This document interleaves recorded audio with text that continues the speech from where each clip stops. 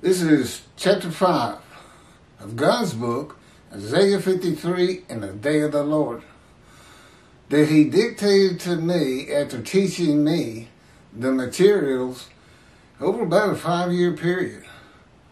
The New Testament and the Hebrew Bible, which I had never read. I've been an atheist for 50 years of my life. A life he orchestrated. Came to me at birth as he did Jeremiah. But he didn't tell me he was with me. And my life certainly doesn't back it up. Not as you would think a life would be with God. Not with all the problems and injuries and afflictions by God that I've had. But I'm the man he selected. And I fit the verses better than anybody. And there's one verse in particular, it'd be hard for anybody to top. Isaiah 53:10. God chose to crush him with disease, but he shall be given long life. He shall see his children, which of course has nothing to do with Jesus Christ. He is exposed to death by this disease. That's what crushes him. They told me I had a month to live. This was following colon cancer, surgery, opening up my belly from the top to my sternum. The same cut they made when I got shot through the abdomen when I was 18 years old from 2 feet away. Yeah, I mean, it's kind of easy. And there's a lot of people like me. So many bad things happened. Dysfunctional family. That God was just never on my mind. I've never had any training, synagogue, church, anything. And to the extent I had friends who considered themselves religious, we certainly never talked about it. Maybe they thought that was just a good thing around me. I don't know. But you would think nobody more surprised to me when God finally speaks to me when I'm 50. But he's got power over your emotions and your thoughts. Basically, he put a knowing into my mind of who he was before he said a word. And it was just as though he had been with me forever. Just like Adam would have felt. You know, before Eve. He just lived in this incredible place and happened to be an invisible person. It's probably what he would have been thinking. With power to do things. But it's very interesting. And that's in the second book, The Life of God's Righteous Servant, of Isaiah 53. Which is, it really just points to the areas of pain, suffering, sorrow, affliction, wounds, you know, things of that nature. Some of the worst things in my life are put in there because then I fit the definition of who the man of Isaiah 53 is. Man of suffering, familiar with disease. But anyway, and this kind of leads into why I started with that. I wasn't sure why God was mentioning Adam, but this is chapter 8 of Isaiah 53 in the day of the Lord, God's book. The first host, and you have to look at this is chapter 8. Go look at chapters 1 through 7 if you want to know what that is. The first host of, and I'm one. The first host of the Lord's host in creation was Adam. A man created very much like the angels in heaven, which I know, as in my knowledge that he taught me, to be Elijah. You know, the only man specifically taken to heaven, and God sends him back in the day of the Lord as the messenger to clear the way for God, and as it says in 53, for a purpose that might prosper. Doesn't tell you what the purpose is or tell you why God would have a purpose that only might prosper. You know, that's something you just shake your head at. I have the answers, of course.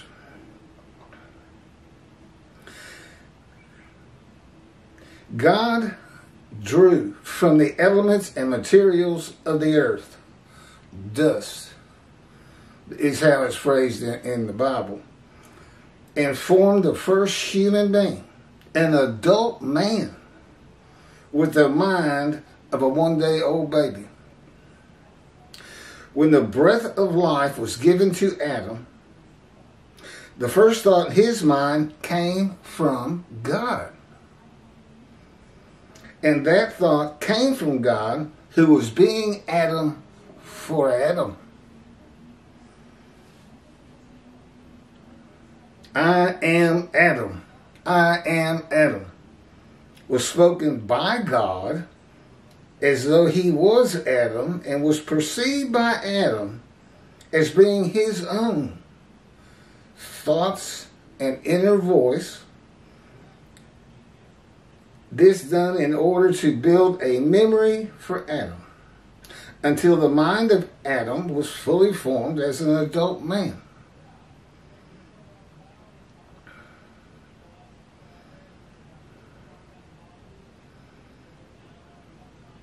God based his being Adam on the mind, the soul, and spirit of Adam. Who Adam would be if Adam had been born a child and raised in Eden by the voice and power of God.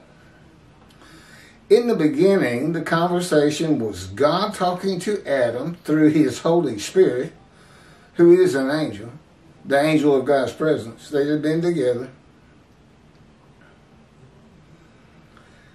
And as himself to Adam. The spirit and soul and mind of Adam listening and learning and forming into a functionable adult man. As a host, conversing with God for Adam was a natural part of his existence. And then God created the second human being and the second host, an adult woman, with the mind of a one-day-old baby. Same process. It's very similar to the process for angels, too.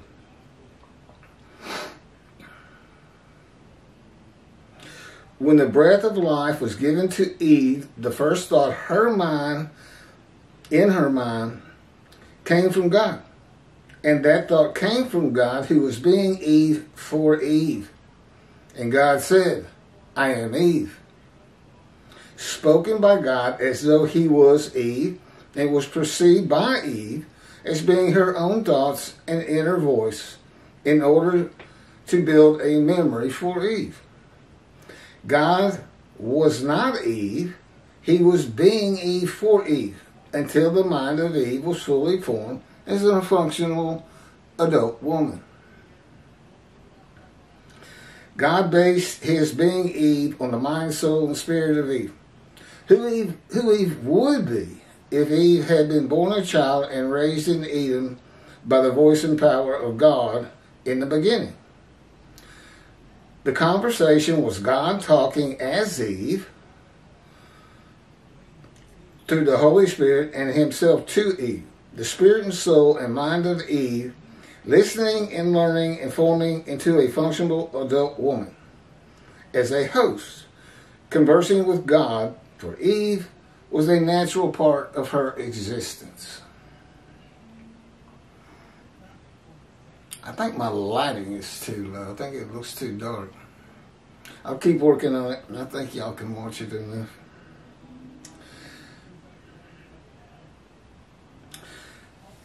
This is how he, well, it's in the chapters before this. I won't go back over it. How he created the angel of his presence. He created an angel, but instead of giving him a body of human form with wings, as we think of angels, no, his body's the Spirit of God. Now, I'm in my spirit. My person is. My person basically is my spirit. And we'll get to that. I got a whole chapter on that. Because in heaven, you don't have a mind. God becomes the information of your mind. And he can speak just like you. And when they do that, because they've shown me, they show me every day now. It was a slow progression. But they're the information in my mind. The difference in me and you is that they've been with me from birth. And they don't forget anything. And God can bring me memories of something as exciting as starting and driving your first car, at least for guys. But the incredible thing is, it's as though it's happening again. I don't just remember it and say, oh, I remember I was so excited. Okay, no, I'm talking about feeling it, the ambience, everything. You're in the car again, you know. All of a sudden my memory is like a vision. Used to do it an awful lot, not so much these days. Maybe the first 5 years was the most. All kinds of, and they send pictures to my mind all the time. When we're talking, God says, they say a picture's worth 1,000 words. So when we're talking and we're using words, talking is really more like spirit to spirit.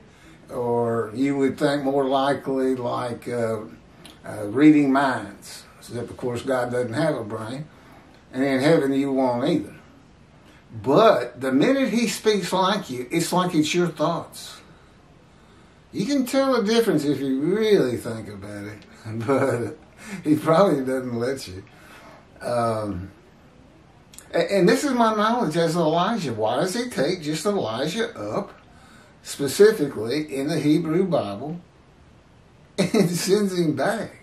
Well, he asks this guy who says he's Elijah, tell us about heaven. How are angels created? What's it going to be like when I'm gone? Well, I'm teaching you right now. I'm the only teacher God recognizes. He doesn't recognize a rabbi on the face of the earth. They're all dismissed according to the Hebrew Bible. When Moshiach comes, and I'm here. I know I'm Moshiach because the Spirit of God lit upon and entered me. And then I could hear God speak because God's in his Spirit. Isaiah 11 may have just as well read, except God was being very crafty in his writing, like he always is. And it could have said, the Spirit of God and God lit upon the twig of the shoot of the stump of Jesse. Jesse being the father of King David. And Ezekiel said, God was speaking to me. And at that moment, the Spirit entered into me. Now, if God's speaking and the Spirit enters you, that's going to be the angel of his presence, the Holy Spirit. Because they're always together. And Ezekiel says, and then I could hear his words after he entered Ezekiel. With the angel of his presence, the Holy Spirit, who is a person. Instantly, Ezekiel became a man in divine beings. Jacob said, I wrestled with a man in divine beings.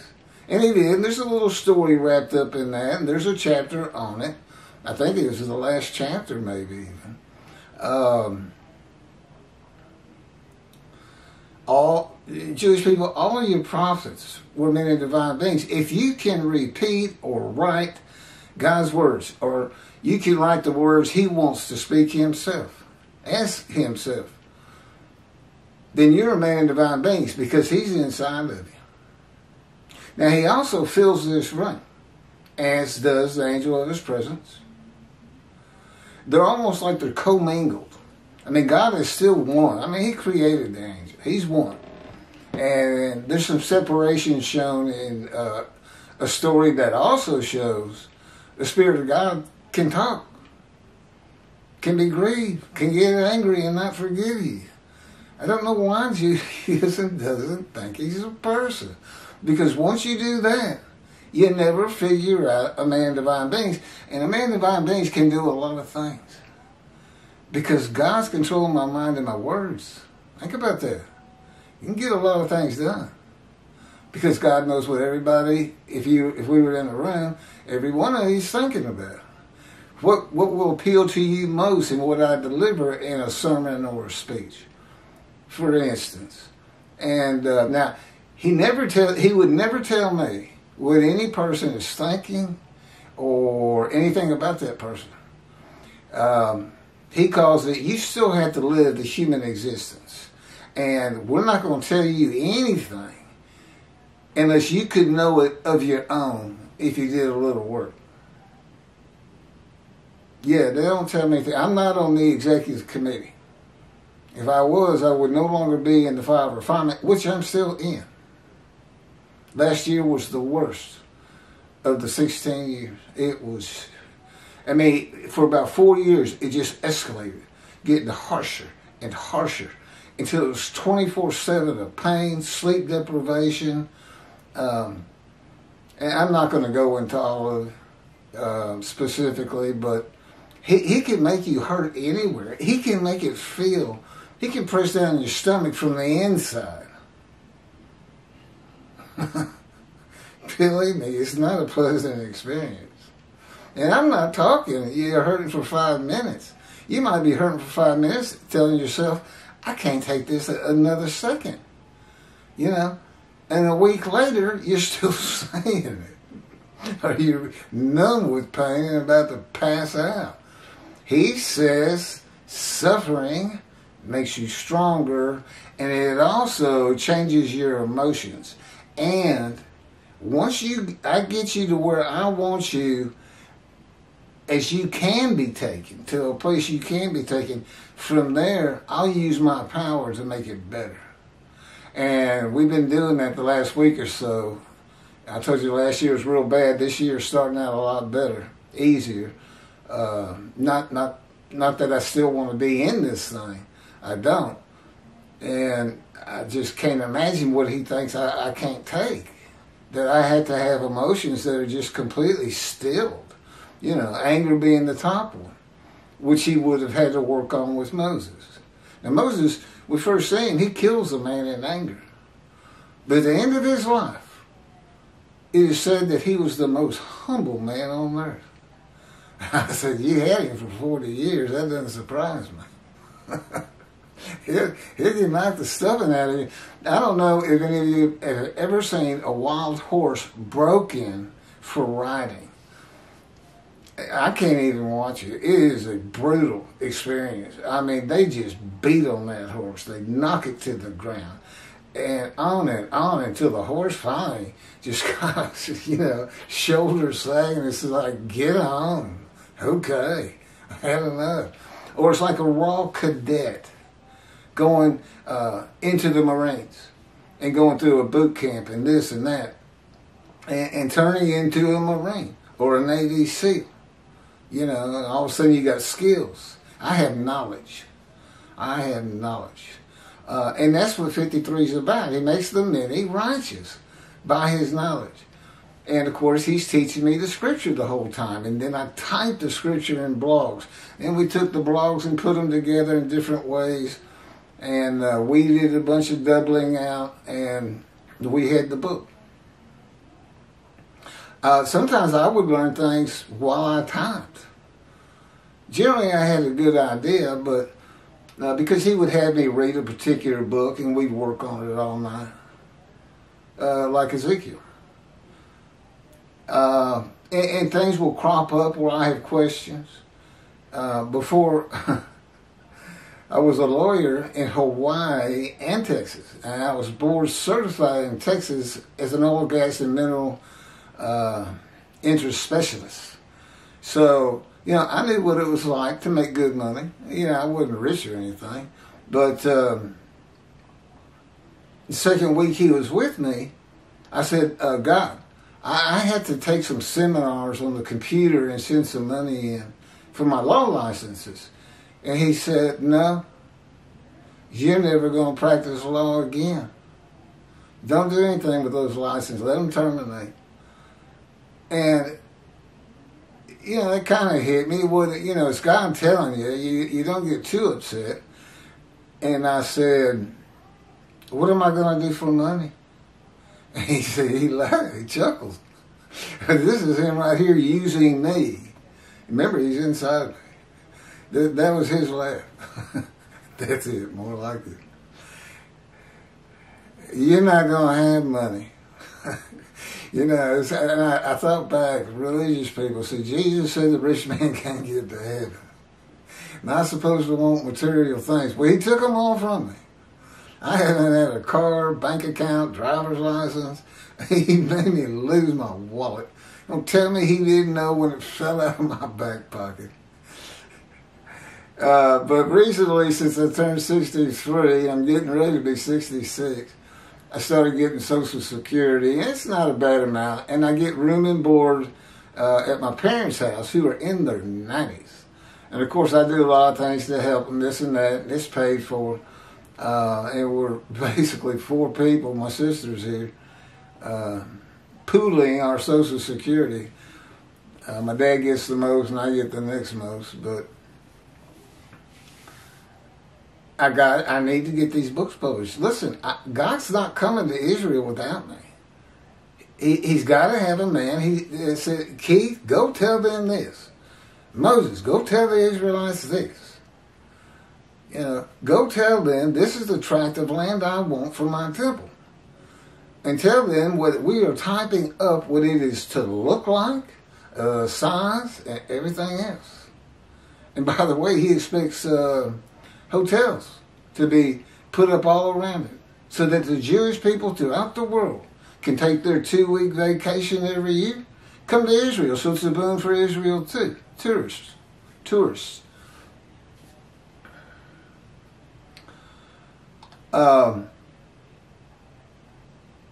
You know, go to the temple in the morning and then go enjoy beautiful Israel. It's a wonderful country from everything I can see. And friendly people, happy people. And yes, there's danger all around you all the time. But building this temple is going to help a lot. Because they're also very superstitious. They're not a great reasoning of the mind people. They act on emotion more than anything. The Arabs. But he can't go without me.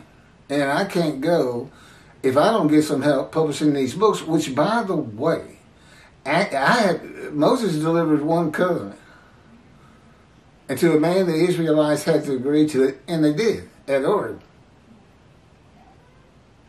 I will be your God, you will be my people, and you will obey my laws, commandments, and rules. They said, okay. Of course, we all know. Easier to say okay at a mass meeting than live it, but it's not like he didn't know. Nobody was going to be sin free just because he said, I'm your God. You got to know how to read the Bible, and of course I know God, and I know how he does. I don't know why he does some of the things he does. I just know what he does. Yeah, I can't figure it out either. This whole fire refinement thing. I said, you know, I ought to be like a battered housewife, you know, with a tick and scared of my shadow and everything else with what you've done to me. And again, I'm not going to tell you. You know, I'm sure I'll have some close friends one day in Israel, and they may want to know. But it's up to God. That's not. I have no self-will. I'm not like any man on this planet. A man in divine beings. I don't have control of my very thoughts. He controls what I think of, what I can remember. Oh, we play that game all the time. We'll be watching TV, and I said, hey, I recognize that guy. That's, what show was he in? And then I get it. I mean, I've gotten it for a long time. They're not going to let me come up with it. It's just little things, little frustrating, irritating things, which for the most part make me laugh.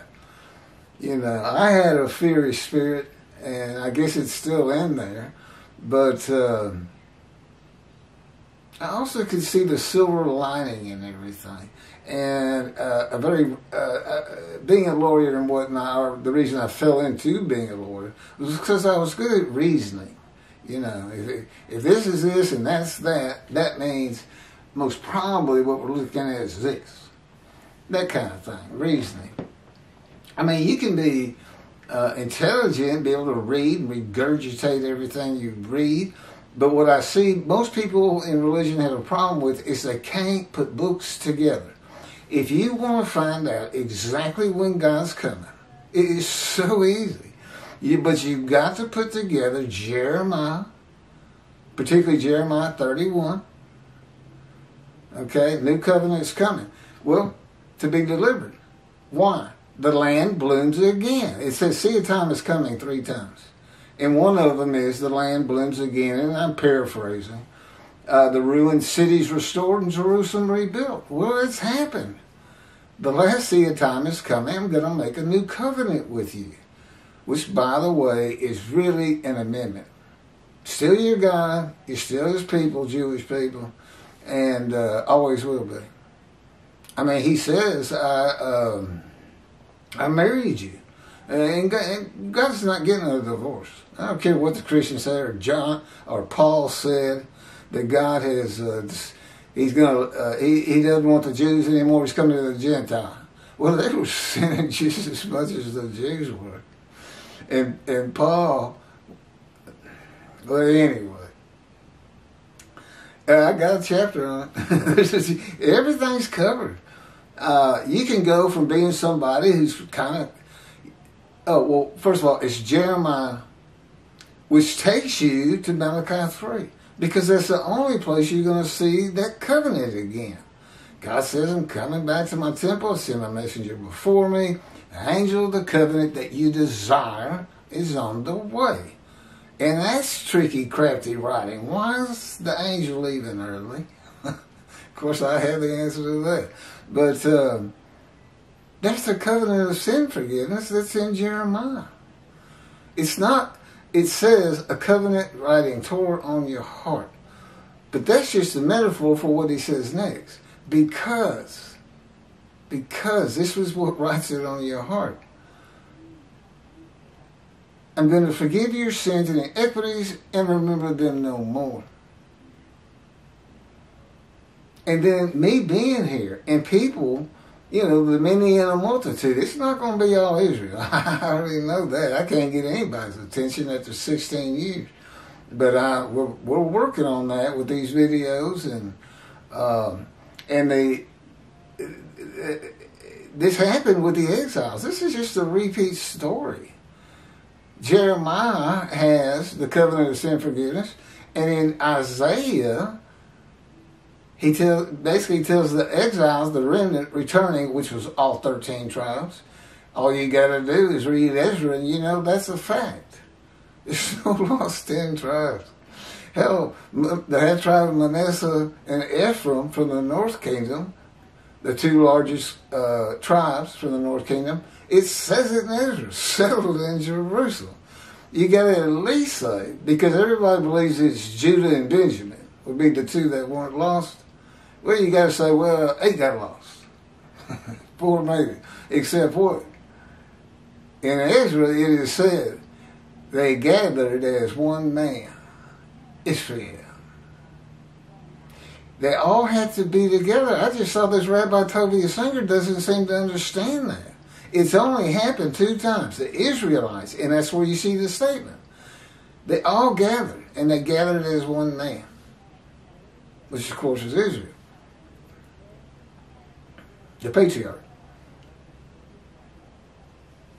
And it happened with the remnant of the exiles, who God forgave of all their sins, and what they did?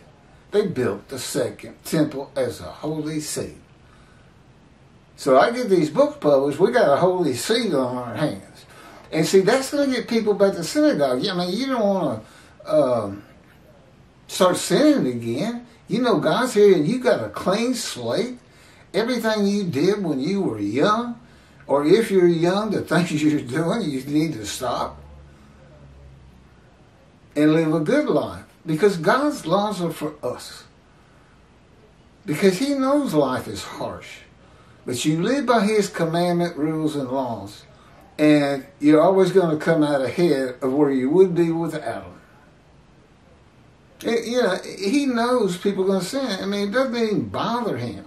And then I hear all these rabbis talking about, well, if we would stop sinning, God will return.